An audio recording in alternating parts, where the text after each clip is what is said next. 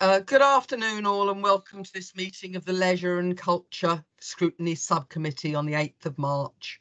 It's not the 8th of March, 2022. Just to make you all aware, today's meeting will be recorded. Can I also welcome any members of the public and press to today's meeting? Can I kindly ask you to observe the meeting only and not speak or participate? Can I please remind you all to switch your phones to silent for the duration of the meeting? In addition, can I refer you to the protocols for remote meetings which have been previously circulated, namely your microphone should be switched to mute unless you are speaking. Should you wish to ask a question or make a comment, can you please indicate via the chat function or by raising your electronic hands via Teams? I will assume you've all read the paperwork before us today prior to the meeting. Please only use the chat function to indicate if you wish to speak as an alternative to the electronic hand function or to raise a technical issue. When asking a question, can you please indicate which page number you're referring to? The first item on the agenda is to do a roll call. I'm Councillor Sonia Reynolds, the chair, and I am present. I'll now call on Charlotte, the Democratic Services Officer, to take the roll call.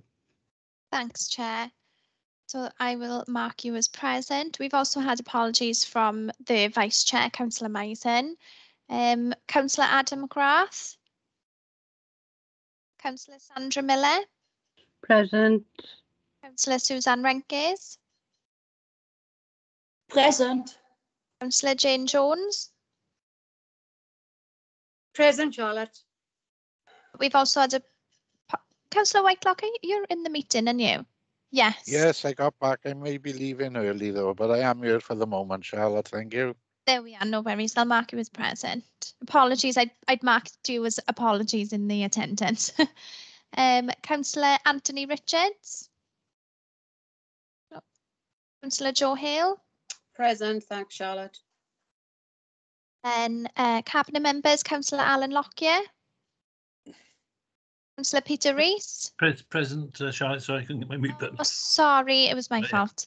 Councillor Peter Rees. Yes, I'm here, Charlotte. And officers, Paul Walker. Present, Charlotte. Green John. Present, Charlotte.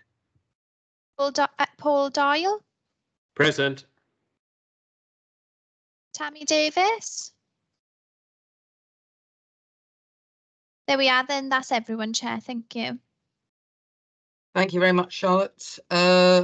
We have 3 items on the agenda, 2 of which are verbal reports and the general monitoring. We will be obviously going through them all, so all will be open to scrutiny. Looking forward to with interest to the verbal updates and the presentation. Are there any declarations of interest on the items on the agenda?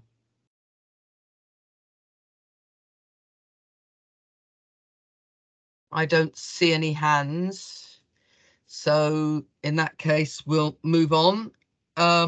Minutes of the previous meetings. We have minutes to look at from the 23rd of September 2021. Can somebody propose that they're a true record, please? I'm thinking that, Chair. Thank you. And a seconder? Second, Chair. Was that 2 different people? Sorry. Yeah, right. Jane. Yeah, thank you. And then we have the minutes of the 16th of December 2021. A proposer? Move, Chair. I propose, Chair. So thank you very much, both. Right, in that case, we move on and we go straight to Paul. Looking forward to hearing from you, Paul. Always worth hearing from, and interesting to know what's going on at Margam Park. Thank you, Chair. If I start with, I'll come on to the finances, but I'll start with giving an update on what's been happening in the park during this financial year, whilst we were still under the restrictions. As you know, the Orangery was dedicated as a vaccination centre, and I think full credit to colleagues in the Orangery for the way they stepped up and they worked with the health authority to ensure that the Orangery was held up as best practice as far as a vaccination centre. And an interesting one you may have seen, Chair, on the news at early doors was they did a piece from the Orangery with the Royal Air Force Band were assisting as volunteers, and they were actually sitting there playing a piano and a clarinet whilst they were waiting to go into for their vaccination. So I don't think there were many vaccination facilities across the UK who offered that. So and I particularly want to mention Darren Evans, commercial manager, Deborah and Claire at the Orangery for the outstanding work they did during that time. Excuse me. But obviously we were committed, Chair, to refurbishing the Orangery. We got the bulk of that work done pre-vaccination. As you know, we are establishing the Orangery as one of the best wedding venues in South Wales. So prior to the health board moving in, we refurbished the ladies' toilets and made them, I guess, more of a hotel type quality toilet, and they're very nice. We refurbished the bride's room, which is a room where the bride and her mother and family can go to freshen up, etc. That was all done and it looks outstanding. We've now put a bar, Chair, in the West Pavilion, which is at the far end of the Orangery. We furnished it with wing-back chairs and Chesterfield settees. It's the type of facility I'd like to go into once the disco starts in the wedding in the night. It's a gin and Prosecco bar, but it does sell bottled beers as well.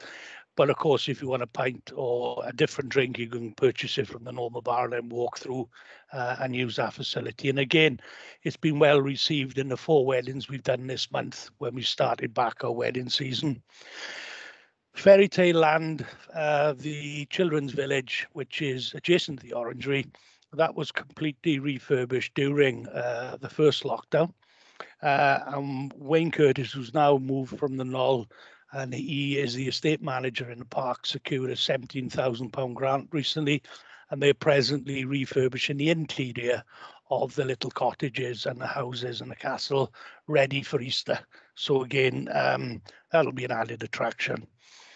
We have the Children's Adventure Play, Chair, that's down by the lake towards a discovery centre, and that was completely refurbished and new equipment added during the lockdown.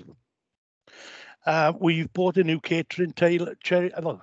We bought a new catering trailer out of our budget this year because of the performance of the park, allowed us to invest back into the park to generate more income. So whilst we have our Charlotte's Pantry, we also have the Mario's, which we've been given a permanent loan of that down at Fairy Tale.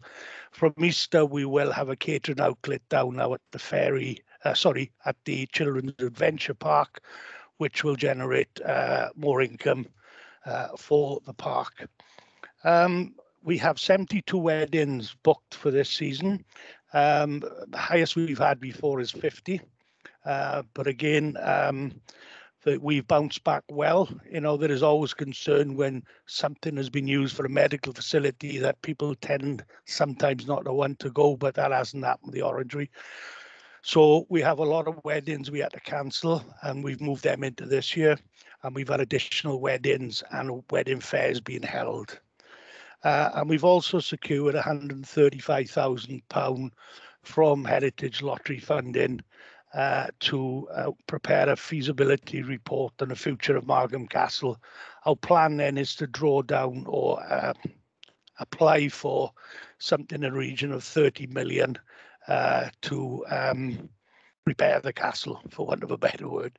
But we're a few years off that, but we've started a journey now by appointing a consultant who will work with Mike Wynn, the manager of the park, to prepare a feasibility study.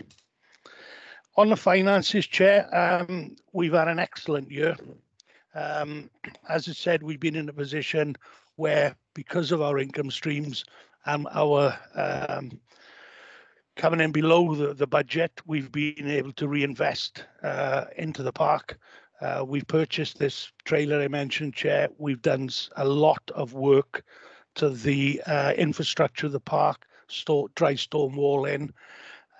We put in new paths, new bridges, and we finally tarmacked the road at the back of the castle, which I drive down most days, and it was full of potholes. So that's now been resurfaced. So again, it's an opportunity to reinvest to increase the income streams. On the finance, Chair, it's pleasing to report that if I start with Charlotte's Pantry, our catering outlet, during the pandemic, we reverted to takeaway sales only. We've continued with that practice because it has worked well, and financially, we have reaped the rewards. So, for example, Charlotte was due to make £43,500 trading profit, and that's everything, Chair, that's staffing, all the rest. We're presently on target to make £119,000 trading profit and that's with a reduced capacity in the park, because as you will recall, Chair, we had to use Eventbrite and reduce the numbers coming into the park from Easter and right through the summer holidays. So, you know, that's credit to the guys there. They've worked hard, and we're generating 119,000 at the moment. With regard to the catering, we did take £47,500 during the Illuminate, the lit walk, Chair, you're aware, the Christmas event we do at the park. That generated a £63,500 in catering income. We also received another £18,500 from two temporary catering units that we did a deal with to bring into the park to assist, because we were still, as you could be aware, Chair, we were still doing takeaways only because we were still under some restrictions. Staying with Illuminate, the Illuminate this year was worth £93,500 net to the park. That's the amount of money the council received as a result of Illuminate. We had 60,000 visitors to the event, and as you were aware, it was cut short by 2 weeks because Welsh Government changed the regulation just prior to Christmas. So, you know, we could have probably added another 15,000 visitors to that. But interestingly, Mike, when the manager of the park, because he looks good on TV, was interviewed by ITV, S4C, and live GMTV broadcast. That type of advertising would be costing something like £15,000 a minute.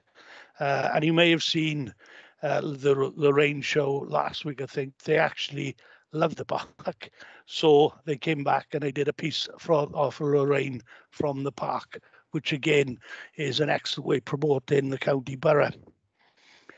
Filming, again, our events team have worked hard, Chair.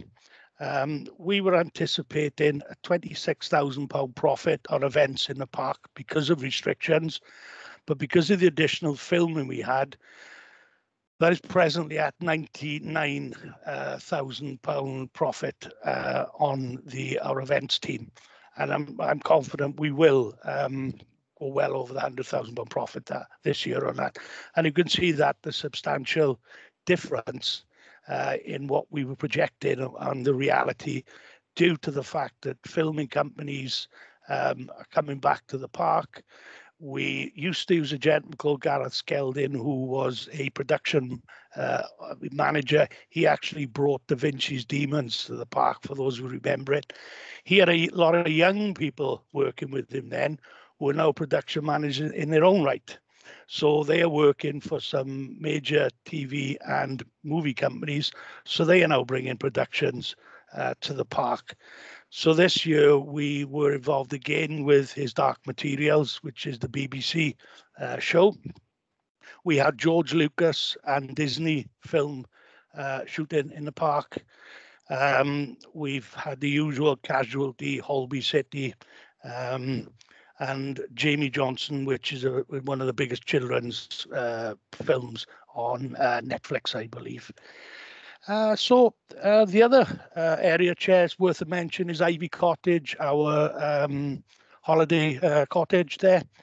we were projecting a £5,000 profit on that cottage this year. It's actually come out at 15,000 profit because of the stay vacations. So again, that's a very nice figure to report, Chair. And that really is my verbal update, and happy to take any questions I can, Chair. Thank you. Any questions for Paul on that?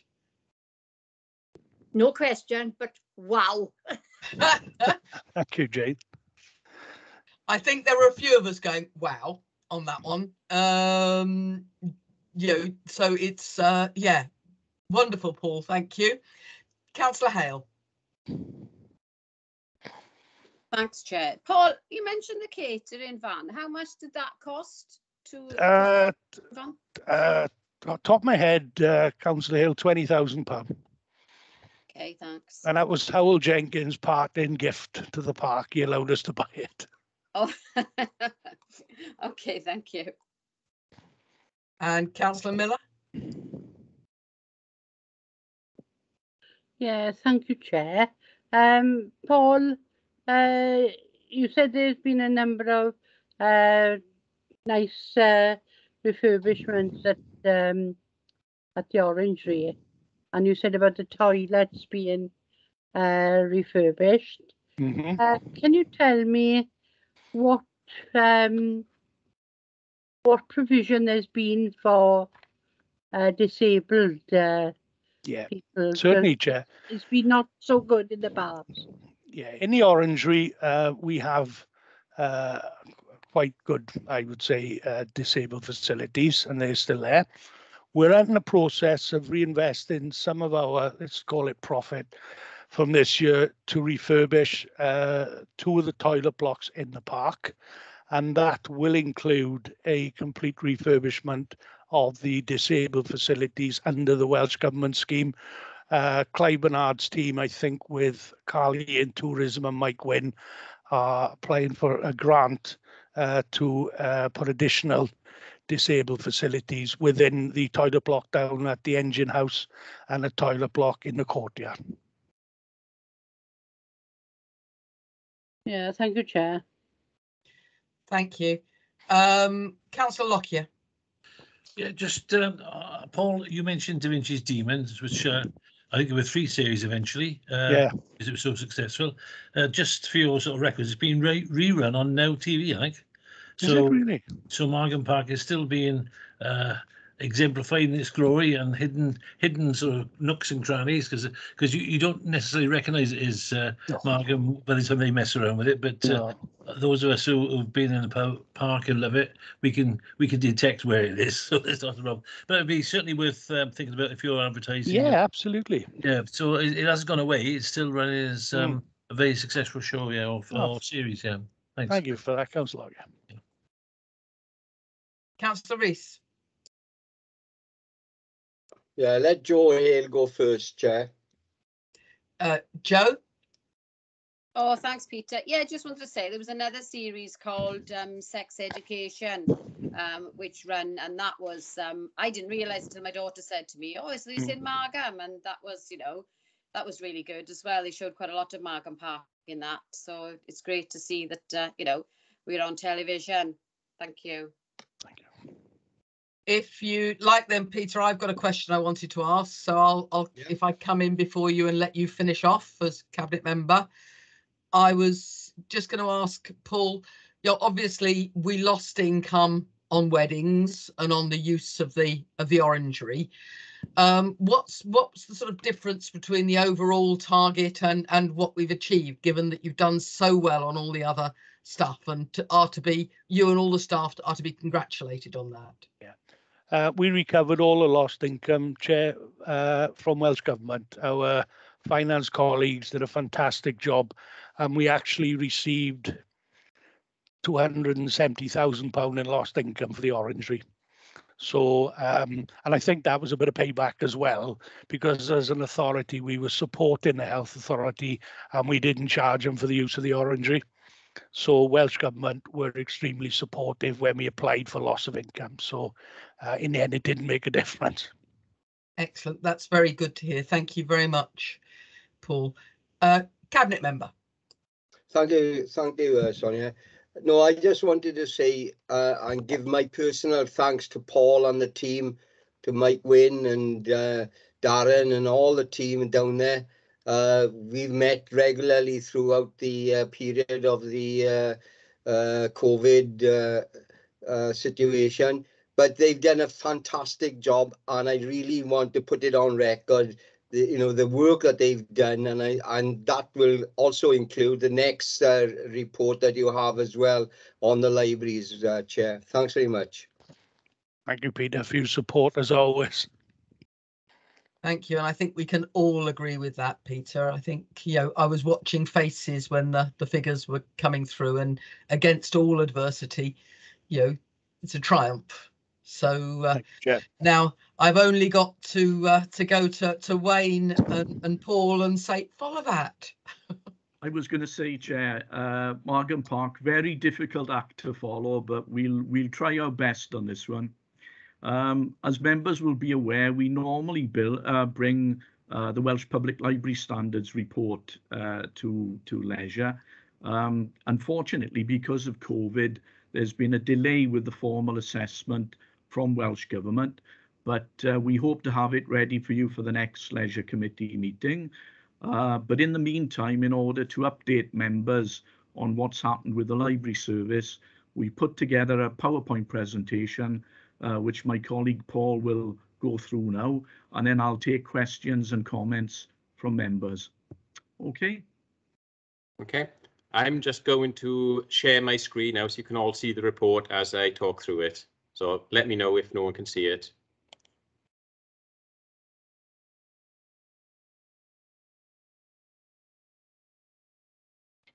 It's coming up now. Fantastic. Okay. You might want to put it on a slideshow because you're showing your whole screen at the moment, so we can see all the workings. I think it's currently showing as PDF. Right. Rather than the PowerPoint, so I'm not sure if that was. Is that better? If I scroll? Works well enough, Paul. That's fine. Okay, fantastic. Yeah. When NPT libraries closed in March 2020, the response from library staff was immediate. Within a little over a week, we had moved to an online library service, extended loan times and suspended all fines for overdue books, set up a programme of daily activities and events on all our social media pages, set up a digital network to ensure song and rhyme and book start continued online, established communication channels so the staff could keep in contact with library members. A number of staff were redeployed to support the Council's pandemic operations. Others had to learn new skills quickly and demonstrated great flexibility, creativity and commitment at a difficult time for many. It was the most challenging time for us all, but we are proud of how library service staff adapted, innovated and rose to that challenge.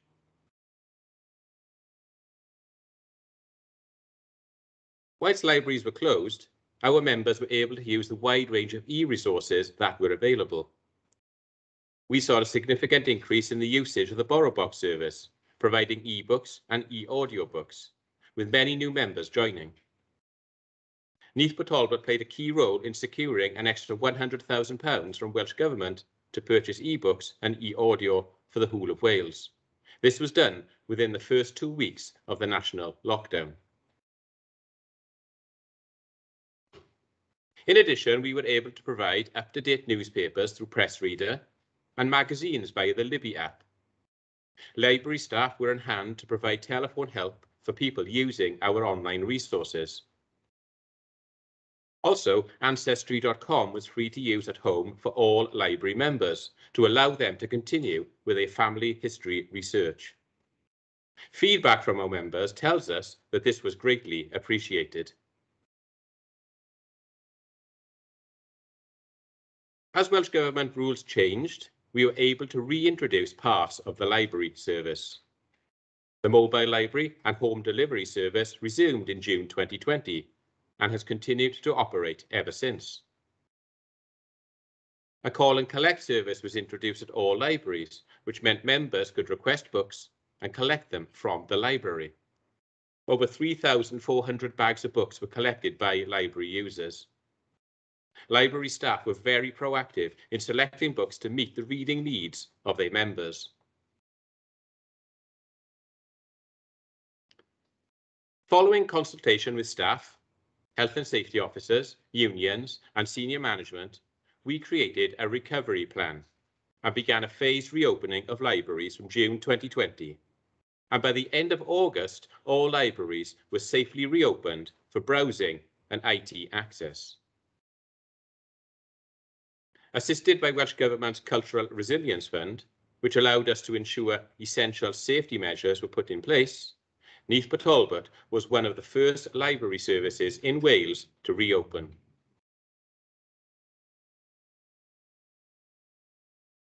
COVID safety measures meant that not all activities, events and services were able to return, but by putting library users at the heart of what we do, we have been able to welcome people back to the library safely. We know that restoring public confidence in visiting busy libraries will take time, and that is why we are following our recovery plan and taking our time also. For many of our members, the library has been a lifeline over the last 2 years, helping to combat isolation and provide a little bit of normal in a chaotic world. Once we were able to fully reopen our libraries, a number of changes needed to be made to ensure the safety of our visitors. Many of our activities and events continue to take place with restricted numbers, and less than half of our PCs have been available. It was also clear that we still had to provide an online library service for people who felt unable to be out in public. Once again, the Cultural Resilience Fund proved invaluable as it allowed us to purchase equipment to ensure we could continue to deliver online content to a high standard. Libraries have been able to provide a safe environment for our visitors to browse books, attend activities, and use the IT equipment. As digital skills have become more important, library staff have played a vital role in helping many members of our communities get online. One of the many examples of innovation has been the pilot project that is ongoing at Neath Library, where members of the public can borrow tablet devices. We hope to roll out this scheme to all Neath Talbot libraries this year. We have been able to provide many different activities to our online users. These have included song and rhyme sessions, Sunday story times, Adult Learners Week, family history sessions, weekly Lego Club, the Saturday quiz, and local history research. More recently, many of these, including song and rhyme, are now taking place in the library.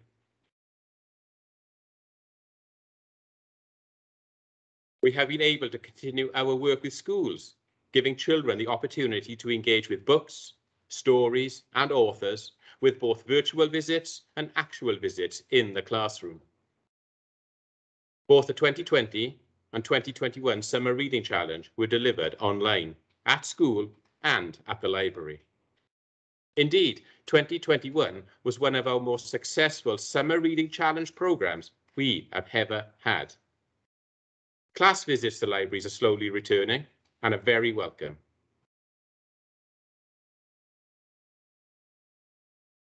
One thing we have all missed is being able to hold creative and cultural events and activities in our libraries. As restrictions have eased, we have been able to reintroduce more back into libraries. We are currently delivering a wide-ranging Winter of Wellbeing programme funded by Welsh Government at all of our libraries, with creative arts and crafts as our main focus.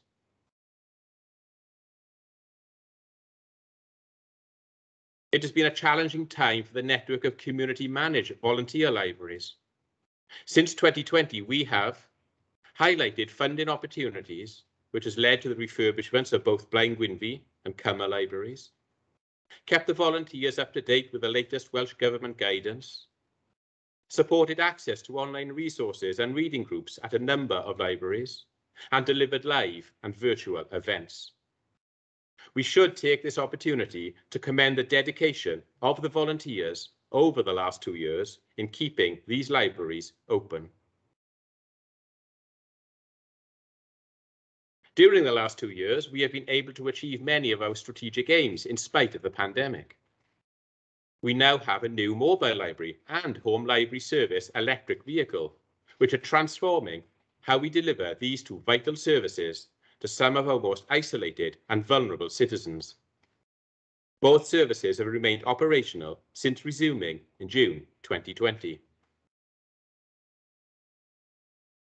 In the summer of 2020, the library service, together with ELRS, completed its relocation from its old headquarters in Velindre to the vacant Ynys Madi Primary School in Briton Ferry. To do this, we had to transfer over 240,000 items of stock from one location to the other. With support from Welsh Government funding and in partnership with Coed Frank Town Council, Skewin Library was relocated to Carnegie Hall in Skewin in March 2020. This has created many more opportunities for the library with enhanced IT facilities and more space for library users. And work is well underway on the new Neath Library as part of the town centre redevelopment. As a result of successive lockdowns in 2020, 2021, libraries were only open for 4.5 months in that year, all with reduced hours. As expected, the number of annual visitors fell by 88% and the number of book loans by 66%. At the same time, the number of e-book and e-audio loans rose by 100% in 2020-21, as digital content partially bridged the gap caused by the enforced closures. Since April 2021, the number of monthly visitors to libraries has grown by 51%, from 13,894 to 21,007. The number of monthly physical book loans has increased by 74%, from 11,448 to 19,969. However, compared to 2019, the number of visits is down by 62%, the number of book loans is down 42%. And these figures are consistent with a picture for the whole of Wales and the UK. There is still work to be done, but the service is moving in the right direction. With more activities and events returning to the library and with a new Neath Library on the horizon, there are reasons to be optimistic as we continue our post-COVID recovery.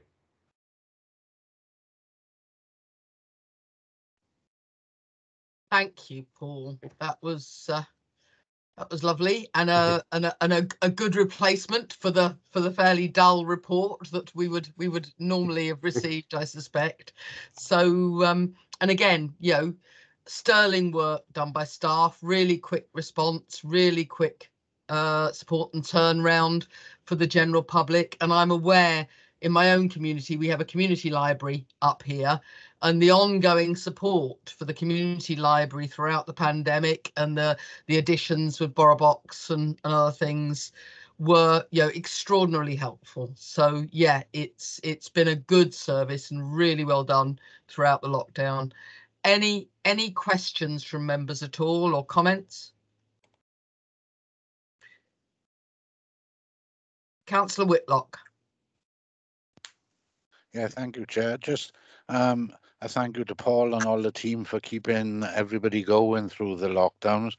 Just going on past experience with the Welsh Government, I hope they don't come down on everybody too hard about the drop in figures. We all know what they can be like in forgetting there has been a pandemic, and we'll start criticising people. But from myself and the local councillors, a big thank you to our Carmarthen Library and the rest of them throughout the borough. I know Ellen and the girls have worked really well here, so thank you all for a job well done again.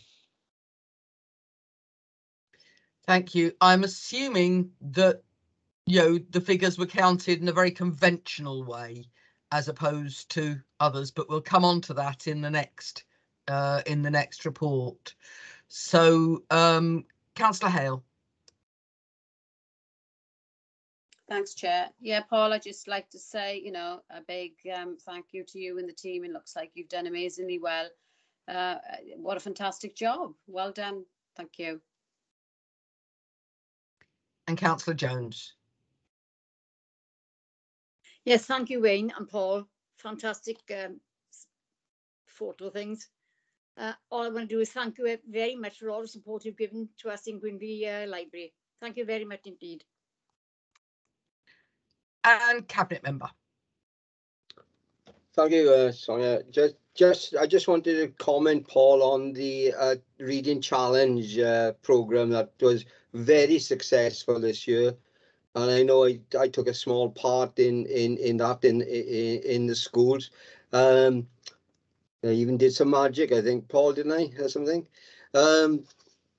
But you know, the excellent report, and thank all the team, everybody, and I look forward to the establishment of the new library in Neath. I think that's going to be absolutely fantastic. So thanks to everybody.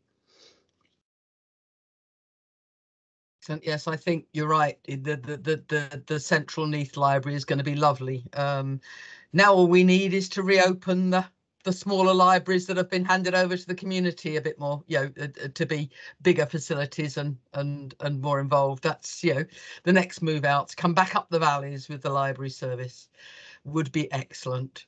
So in that case, I think that's the end of that item. I see no more hands. So we can move straight in. That gives us a good background to looking at the Q3 performance figures.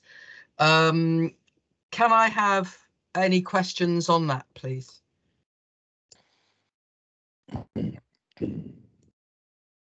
I'm not seeing anything. So we are all aware of the situation that our services have been facing, not least libraries. If I follow through with the comment I made earlier, I'm assuming, Paul and Wayne, that the figures, that the numbers would be normally counted as on, you know, actual physical visits.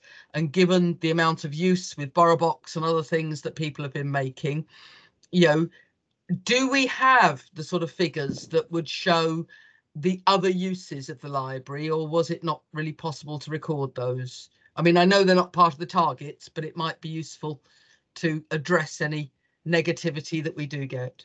Yeah, I think when we get the next report, Chair, the Welsh Public Library Standards report, that will give some background. A lot of the drop in visitors is due to the fact that we haven't been able to put events and activities on in libraries. Now, gradually what we're finding is, as COVID regulations are easing, people are beginning to come back to libraries as public confidence is restored. So I'm hoping by the time we take our next report to committee, you'll see a big improvement. So I'm not too worried about the targets and the physical figures. It just seems so sad that we can't be more vocal about the actual events of people taking out books, people using books and using the facilities the libraries enabled online, etc. You know, rather than worrying about, yes, you know, bums on seats. Okay. So yes. Yeah, we have got data for online usage as well. Yes. Brilliant. I think, you know, it's something we have to focus on. I think, you know, it's been very well done. And I'm assuming out throughout the whole of the performance management that there is some consideration of the target setting for the next year going forward, given that obviously things have changed, things have, you know, I don't know whether, you know, that's a discussion being had or what's happening there. Yeah, from the other figures, Chair, yeah, they are being reviewed by our senior management team. I think Chris Mellis is taking a lead on it. So the new administration will receive whole new sets in that case for going forward. Excellent. Thank you very much. Anybody else? Thank you all. All I think we can say is thank you very much. An excellent set of reports. And, you know, really very grateful for your efforts and work over the period. And as this is our last meeting, I think, I don't think we've ever had a meeting, particularly a general meeting, not a specific, focused one, that has been that negative. So thank you very, very much, and pass on our thanks and congratulations to all your staff. Thank you, Chair. Thanks, Chair. And we will, therefore, we move to the Forward Look programme, which is for noting, and obviously will be a consideration for any future administration. And urgent items, we have none. So thank you very much, everybody, for attending. And I hope that some of us will see some of you after May. Thank you. Thanks, Chair. Bye-bye. You won't be seeing me, Chair, so goodbye, everyone. Bye-bye. Thank you all. Bye. Bye. Thank you. Bye. You're involved. Bye. Bye.